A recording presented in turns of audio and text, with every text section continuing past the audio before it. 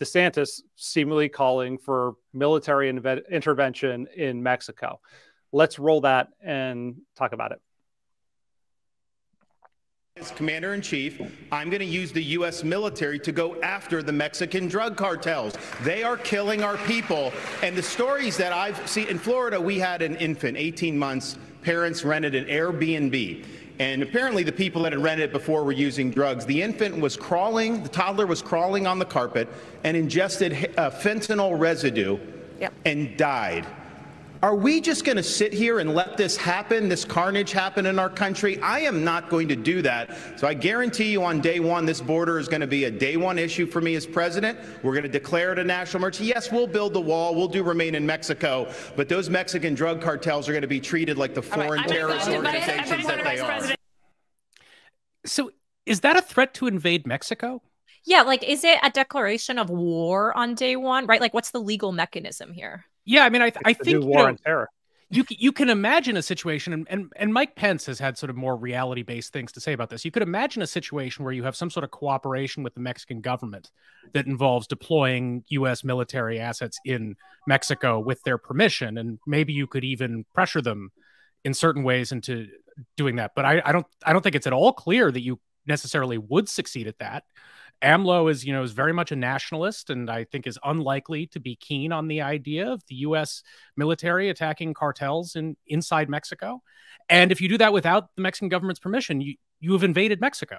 It's like it's this really hawkish, bizarre idea that could have all sorts of negative, unintended effects, and it's just sort of being thrown out there like it's a thing like, oh, just like send the military, and also like you'd have to send troops if you wanted to do this sort of thing. I mean, you can't, because, I mean, part of the problem with the fentanyl trade is because fentanyl is physically so small, the quantity of it that you need, and because it's synthesized artificially, you can't just like identify sites from the sky and drop chemicals on them or bomb them or that sort of thing.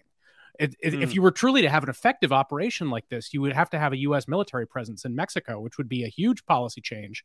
And if they're really threatening to do that without Mexico's permission, that's literally a threat to invade, which just seems crazy. Yeah, and the more moderate Nikki Haley position is just send special operations there. So it would be a sort of, I guess, like off the books CIA operation or something like that. I mean, the underlying issues here are that we've got our immigration problems and then the drug war. And from my perspective, the inflow of fentanyl into the country has been a direct result of drug prohibition. Fentanyl has existed as a medication and anesthetic in hospitals, but the reason that it's spilled onto the streets is because we went from an opioid epidemic to a heroin problem to now a fentanyl problem.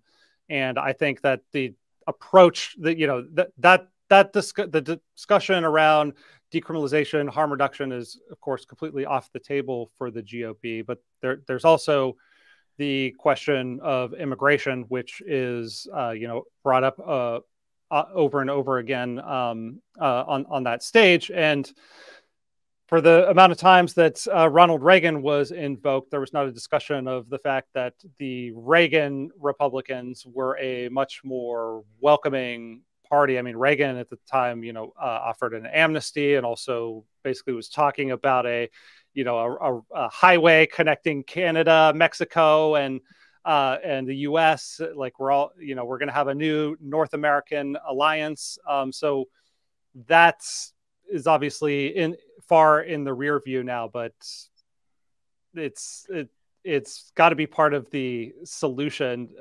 Any serious solution to any of these problems is actually figuring out a way to meet the demand of the people who want to come and live and work here peacefully. Liz, completely. What do you think? I think there's also an interesting component of this, which is very difficult to argue against because I think it effectively tugs at people's heartstrings. But like the anecdote that DeSantis cites about the 18-month-old baby who was crawling on the floor of an Airbnb and touched fentanyl and ingested fentanyl in some way and died as a result of this. I mean, I don't know if you guys saw the daycare, the Bronx daycare, which was, this was a story, I think, basically last week, where a 2-year-old in New York City died of, I guess, ingesting fentanyl, in the daycare, despite having passed all of its city inspections, was actually being used as a drug front. And so now the city is going after the people who were running the daycare and running the drug front as well. But it's interesting, right? Because these stories capture people's imaginations. It's kind of a little bit of a throwback to Milk Carton Kids. And we see this moral panic surrounding kids and razor blades, kids and fentanyl, kids and, you know, whatever they might be able to access. And I need to like sort of independently do my own research and actually verify that this anecdote exists, because just because somebody said it on a debate stage does not mean it is actually grounded in fact.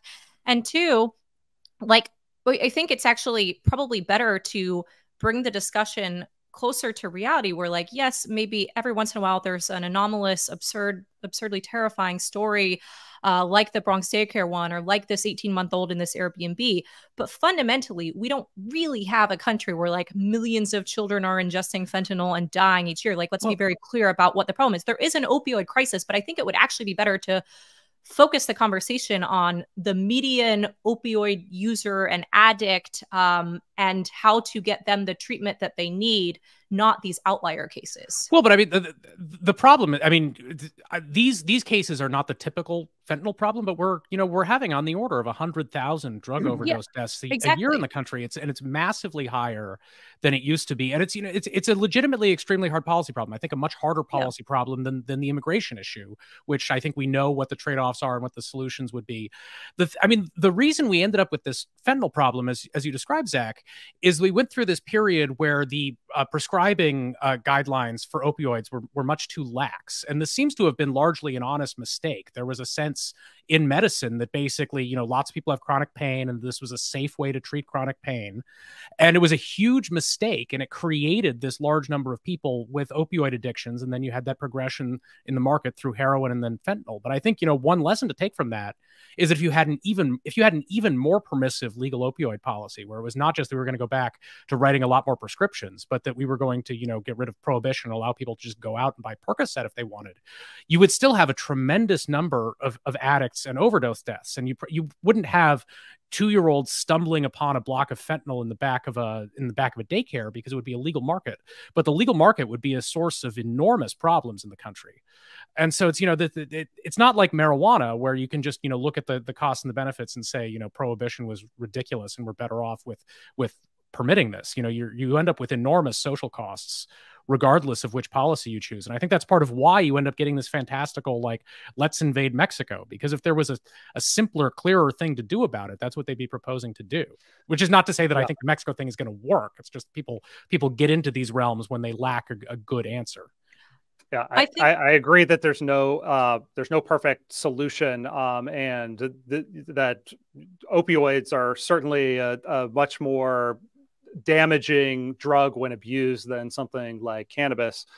The problem is that cracking down on the opioids after that the overprescription happened, then made basically what it led to is a lot of people turning to heroin. Yeah. And then once that demand for heroin went up, then, oh, look, it's cheap. It's even more efficient to just make this in a lab in China or wherever, and then sneak it over the border. And so I think that, you know, that there could be a more sophisticated conversation about trade-offs and accepting that there are going to be social ills, but perhaps there are less damaging interventions than kind of the simplistic, let's just crack down on it and see, you know, what pops up next. Liz, I interrupted you there, sorry. Regardless, the type of conversation that you guys are modeling, which acknowledges some externalities and unintended consequences that arise from different policies and trace the evolution of how we got into this mess, to me, that's a much more interesting way to do debate. And so I really, really wish, and I know this will never really happen in US politics, but I wish we could move away from like 18-month-old baby stumbled across a little bit of fentanyl and died, and it's like the super outlier moral panicky type case, and toward the types of things that you guys are talking about, which I think are both extremely valid ways of approaching this. I'm sorry, but like, if we actually want serious policy making and serious people in the White House, we should have the expectation that that's where the conversation happens, as opposed to whatever bullshit we saw on the stage last night. Hey, thanks for watching that conversation with Josh Barro about the recent GOP debate. You can watch the full conversation right here or another clip over here.